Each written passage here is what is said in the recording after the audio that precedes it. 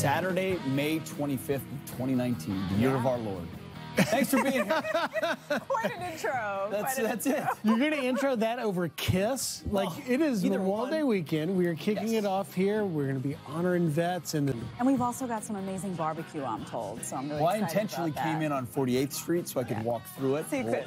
Because you got to slow cook all this stuff. Yeah. So it's already cooking right now. But Fox and Friends barbecue. And I've been told they have some veggies for me, so I'm excited about that. well, I'm going to be elbowing Pete out of the way for barbecue because I literally didn't eat all day yesterday. It was my daughter's high school graduation. Yay! I'll tell you more about it later, but I was traveling back.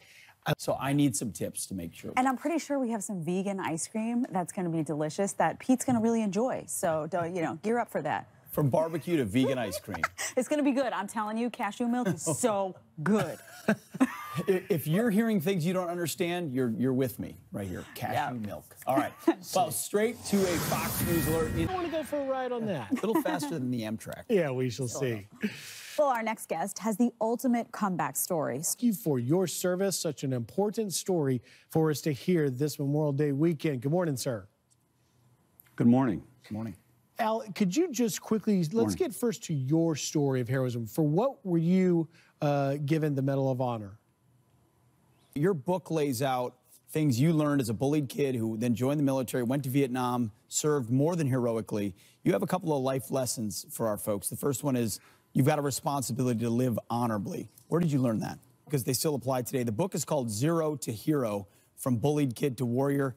We thank you for joining us on this special weekend. We know you will be remembering people on Monday. Thank you so much for all you've done for our country. Thanks, Al. Thank you, Al. You got it. Al, Specifically, Brennan and Clapper, and perhaps Rice and some of these other people along the way were doing some things that they shouldn't have been doing. And that exposure scares them to death. And they're projecting out by saying, hey, we shouldn't release this information. Donald Trump should actually be winning awards from the Sunlight Foundation and others for his openness and transparency, not this schizophrenic approach by Adam Schiff, who says it's un-American to actually look under the hood and hold people accountable. You've dealt with a deluge of D.C. talking points before. Right. So when you see the entire other side start using the phrase cover up, cover up, cover up, is this just messaging? I mean, what are they... Do they really think they can lie to the American people and pretend like it's Trump that's covering up?